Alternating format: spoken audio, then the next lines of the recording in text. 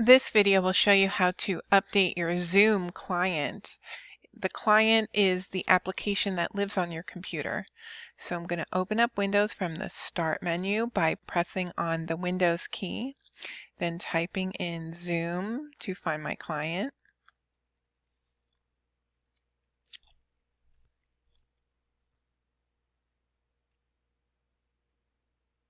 Here's the client, and you can tell I'm signed in when I click on my little avatar, and then you can see it says licensed.